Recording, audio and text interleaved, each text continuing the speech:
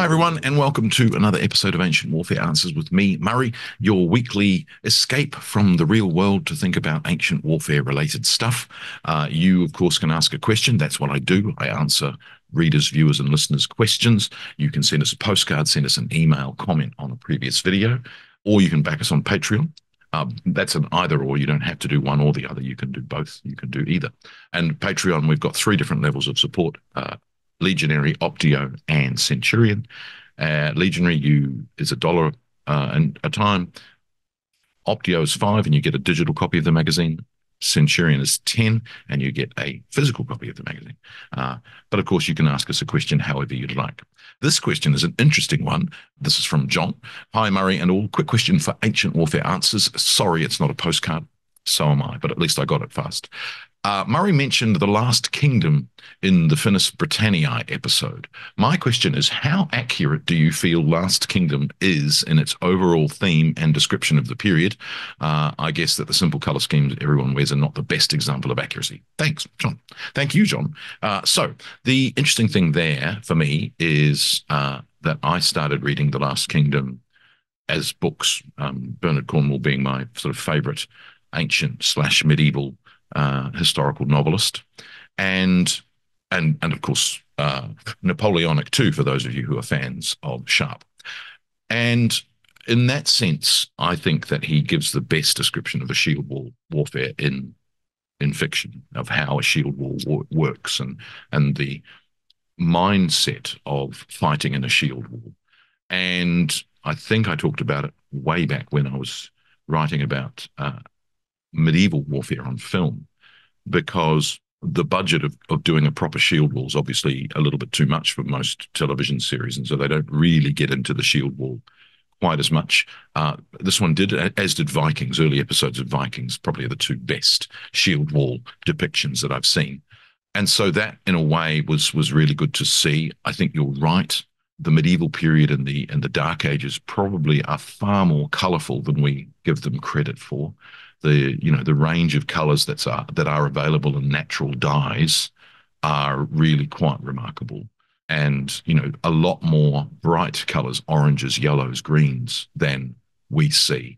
Again, I think I've spoken before about one of the bugbears of medieval film and ancient film. Peasants are always dirty, not clean, and they always wear fur on the outside, as opposed to, no, the fur's the warm bit. It's what you wear on the inside. Even now, there's the sheepskin on the inside, close to me, and the skin is on the outside because it's waterproof. So the other way around, which you get in film, very odd, very, very odd, and I don't know why they don't fix that. It would be very easy to fix, and especially barbarians. So poor old Vikings get that all the time, that they wear their fur in reverse. Anyway, so I think there's a real interesting aspect of the history of the period. And when you read the history of the period, obviously the series and the novels go beyond what we know.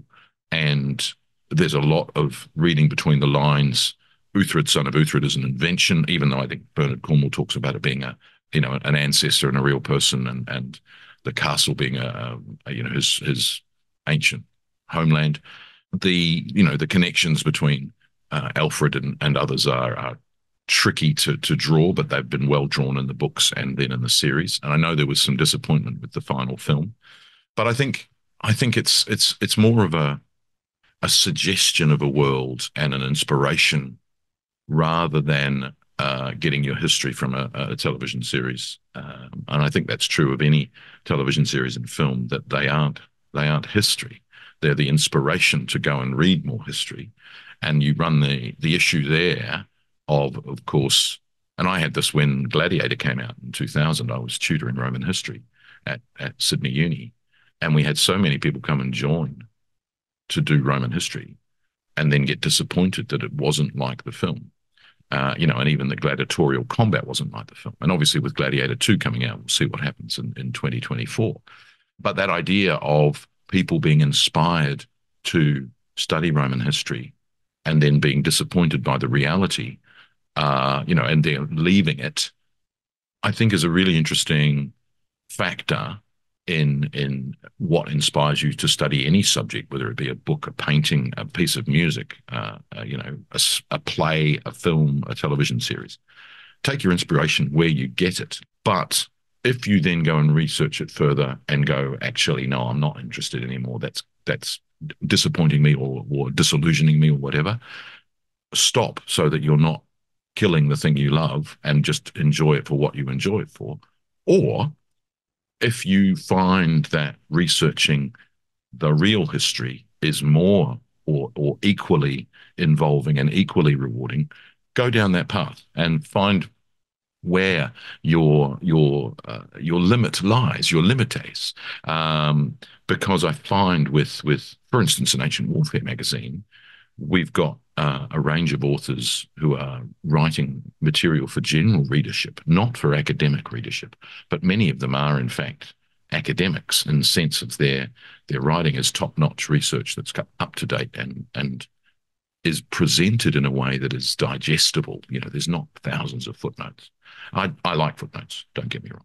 When you find that you read something in the magazine that challenges your perception of a particular topic or makes you want to research it further, that's a good thing, not a bad thing. A paper that asks more questions than it answers isn't necessarily an annoyance. It can be, oh, I'm going to go and read this. I'm going to go and read that. I'm going to go and read that. So in many ways, when you see a television series like The Last Kingdom, and you say, I'm going to go and research what ancient clothing would have looked like or medieval clothing would have looked like, that can often lead you to discover, oh, much more colorful, much more clean than, one of the things we know is that probably the Vikings were one of the cleanest medieval peoples. And that's not what we're shown in depictions of barbarians. Probably weren't quite as tattooed as we get shown there either. But anyway, it's a tricky one because I think often you're going to need a very long documentary series to explain to you what actually happened, what it actually looked like. And even then, the next time those societies are put on film or on screen, we'll go back to the stereotypes. And it's a very hard, a bit like Roman legionaries, that they always look the same. They always look like the Trajan's column kind of legionary. And we know that that wasn't the most common appearance of a Roman legionary over the 1,000 years that they existed.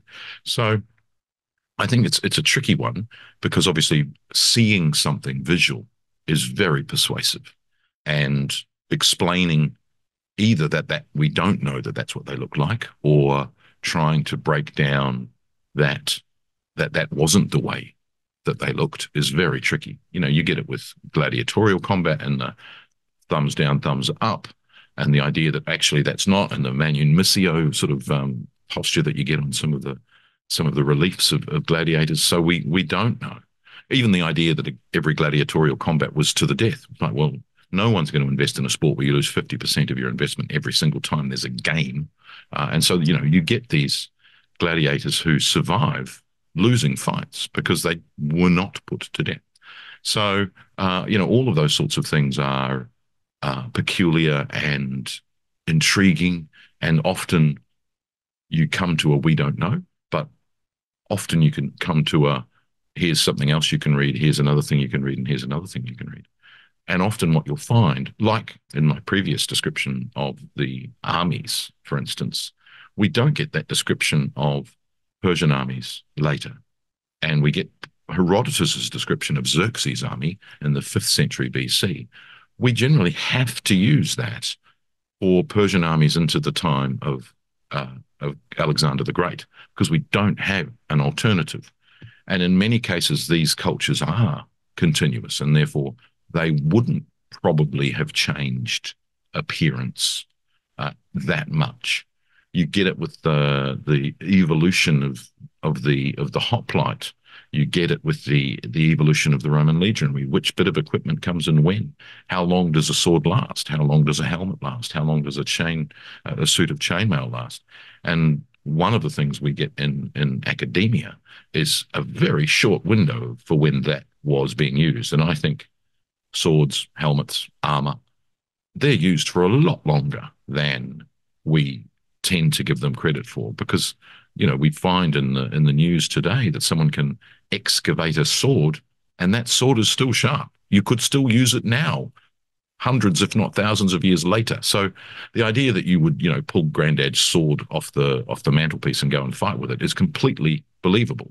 Again, in a much later period, you get the idea of some cultures using muskets well after the musket has been superseded, but it works. It's still as deadly, might not be as effective, but you can still get a lucky shot. Anyway, so all of that is just to say that any visual medium that is made by a television company or a film company has reasons not to make things historically accurate, much as that annoys any historian. But if it inspires you to go and find out more, great, it's done its job. But their job is to tell a story, in particular narrative arc, which is fictional, even if it's based on history. So I can appreciate them for that, and then I'm perfectly happy to go off on a rabbit hole to find out what we really know, even if what we really know is disappointingly brief. Anyway, join me for another Ancient Warfare Answers. Thanks very much. Bye.